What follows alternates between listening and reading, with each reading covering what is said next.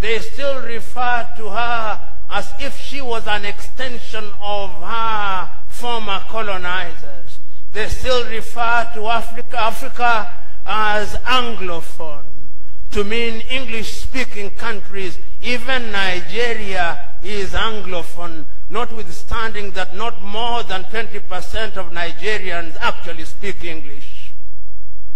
In Senegal, they are referred to as Francophone, notwithstanding that not more than 20% of them speak French. In Mozambique and Angola, they refer to them as Lusophone, and I'm told they also refer to some of them as Arabophone. Africa is a continent that is always being referred to by others in names that she does not participate in choosing. But even if that were not so, Africa has also suffered the fate of being defined by others. When it was convenient to Europe and America, they referred to us as the Third World.